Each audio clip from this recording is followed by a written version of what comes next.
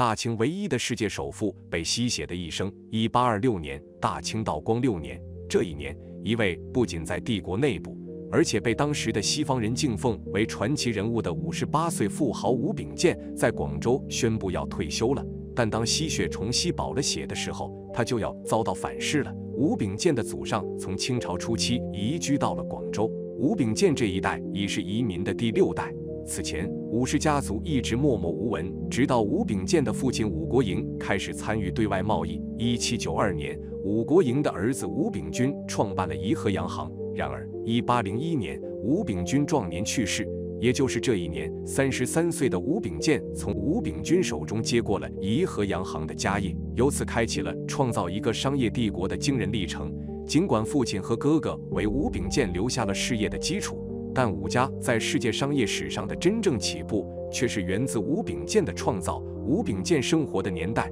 清朝政府闭关锁国，只允许在广东进行一口通商。作为千年商港和广东省会，广州成为了全世界商人最向往的商业沃土。这种感觉有点像1949年后至改革开放前的香港，一个能诞生首富的地方一定是天时地利兼具。1757年，清廷宣布仅保留粤海关一口对外通商，并且对外贸易的特权还被清廷特许经营的少数商行所垄断把持。这就是后来俗称的广州13行，少数几家商行垄断了整个大清帝国的对外贸易，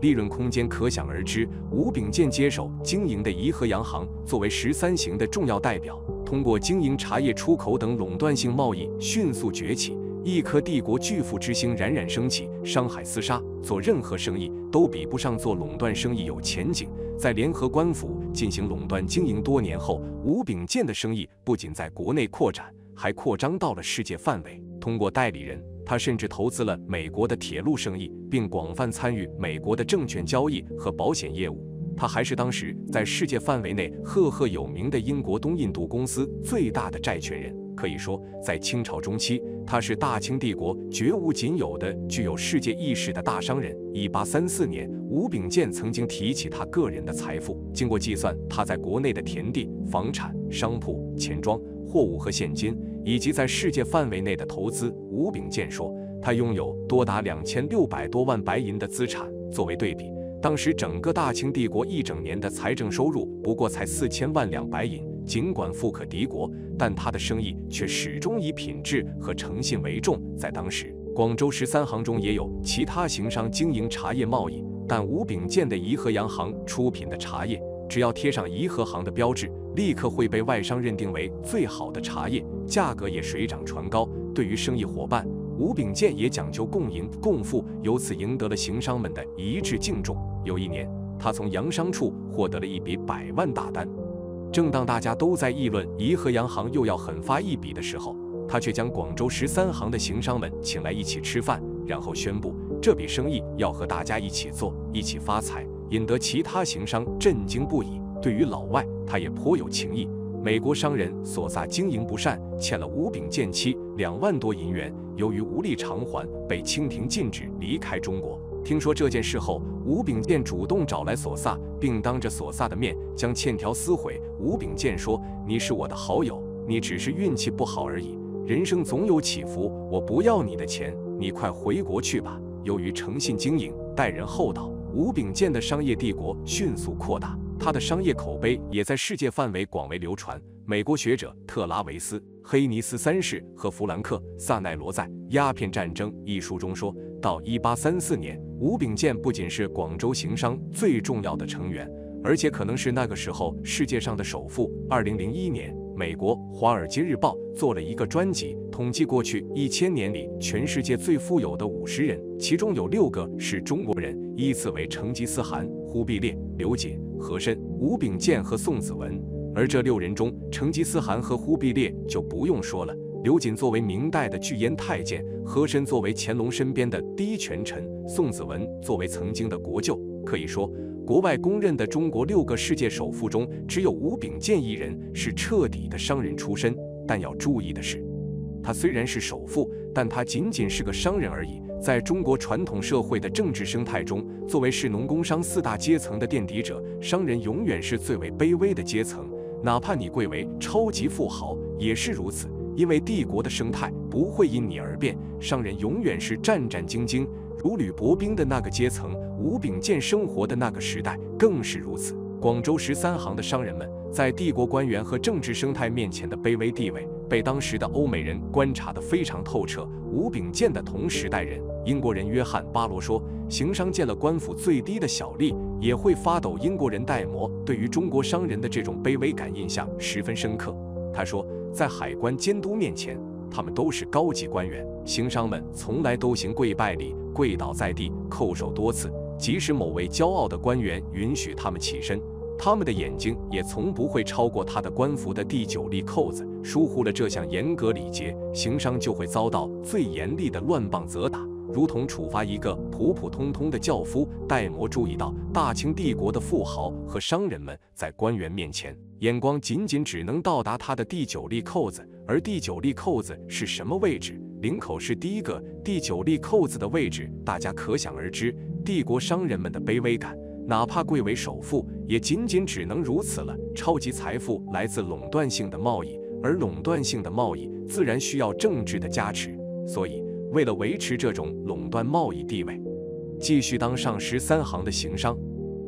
大把撒钱自然是吴秉鉴的第一选择。据统计，从1800年到1843年，50家族先后自愿或被迫捐出了1600万两白银，这还不包括各种私底下的贿赂及送礼。在政治和官员面前的自卑，使得清朝的富豪都有个特点，就是喜欢捐钱买个虚职的官衔，然后穿下官服过瘾。我们今天看到的关于吴秉鉴的画像，都有他穿着官服的样子。通过捐钱，他买到了一个3品官员的虚职。所谓商而优则仕，不仅是商人心理自卑的表现，更是寻求政治加持和保护的密码。这个秘密，中国商人信奉的经验是，平常人我不告诉他。或许是在大清帝国的商海和政治博弈中觉得太累了。从1801年33岁时接过颐和洋行的家业，到1826年58岁时宣布退休，吴秉鉴本以为家族的生意可以一帆风顺地经营下去，然而他还是太低估了人生和政治的风雨。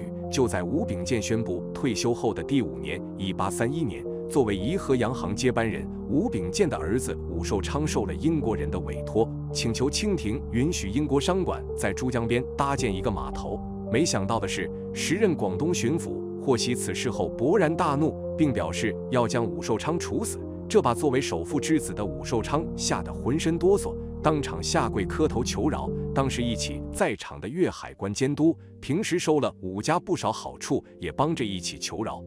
武寿昌才逃过一劫。2年后，1833年，武寿昌不幸死亡，死因不得而知。退休多年的首富吴秉鉴在65岁这一年饱经了丧子之痛，不得已之下，吴秉鉴选用了自己的第5个儿子武重耀作为接班人，而自己也在宣布退休后，却仍然不得不经常为家族的生意站岗撑腰。一个首富哪里是他想退就能退的？前面说过，一个首富的诞生必须拥有天时地利再加人和。然而吴秉鉴和他的家族正在失去这3个缺一不可的条件，得益于鸦片战争前清廷闭关锁国以及广东一口通商的政策，武家的颐和洋行将垄断生意做得顺风顺水。在吴秉鉴退休后，随着欧美商人对于清廷闭关锁国政策的越发不满，一场政治风暴和战争正日益迫近，并即将无情地裹挟武氏家族。这个大清帝国的首富家族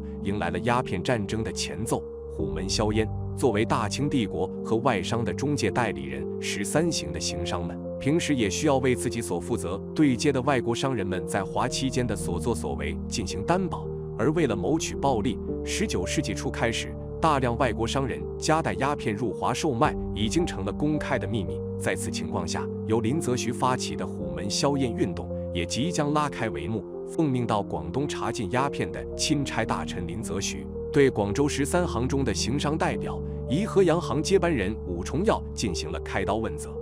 并要求武重耀必须勒令洋商们交出鸦片进行销毁。洋商们哪里肯？无奈之下，武重耀求爷爷告奶奶，让洋商们交出一些鸦片做样子，加上自己又从洋商手里买了一些，这才凑了1037箱鸦片上交给清廷，希望能结案了事。林则徐勃然大怒，认为这是13行的行商们与英国商人串通一气，欺诈朝廷。1839年，林则徐下令将武重耀收捕入狱。同年，林则徐在广东虎门强势进行硝烟，尽管在上下各路打点下，武重耀最终获释，但颐和洋行在洋商中的地位从此一落千丈。捐钱买了个3品官衔的吴秉鉴，终于认识到了他一生极力想触摸却又始终遥不可及的政治威力。1840年，鸦片战争爆发后，英国海军封锁了珠江口。一位美国商人写道，在听闻鸦片战争爆发后，已经72岁的吴秉鉴被吓得瘫倒在地。吴家及广州13行的行商们希望和平解决的努力终于失败。然而，能成为首富的商人自然有着清晰的头脑。在意识到战争已经不可避免后，吴秉鉴迅速捐钱出力，希望清廷能够获胜。因为他明白，一旦战争失败，清廷被迫开放门户后，广东一口通商的独特优势，以及13行的行商们所赖以发家致富的垄断性贸易，也必将崩溃瓦解。1841年5月，英军直逼广州，为了阻止英军，奉了广东当局之命的武重耀与英军首领义律展开谈判，最终双方签署了广州合约，约定英军退至虎门炮台以外，清军则退出广州城外60里，并向英军交出600万元赔款。这笔赔款中，200万元由13行行商出资，其中吴秉鉴家族出资最多，共出了110万元。因为参与议和，吴秉鉴及其儿子武重耀从此戴上了汉奸的帽子。1842年，清廷在第一次鸦片战争中彻底失败，被迫签署了中国近代史上第一个不平等条约——南京条约。条约的条款之一就是清廷必须向英国赔款2100万元。为了筹措这笔巨额赔款，清廷勒令吴秉鉴逼他交出了100万元，帮助向英国人赔偿。而首富家族的灭顶之灾才刚刚开始。比被勒捐更为致命的是，随着清廷的战败，广东一口通商的垄断地位被废除。在英国人的要求下，除广州外，清廷又新增了厦门、福州、宁波、